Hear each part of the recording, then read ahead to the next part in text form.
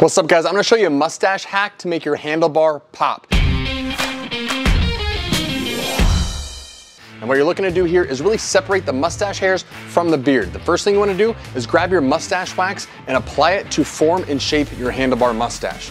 Once you have the mustache wax applied, pull the hairs apart there, and the hairs that are growing on your cheek that blend into the mustache, right here in this area, those are the hairs we're looking to trim down.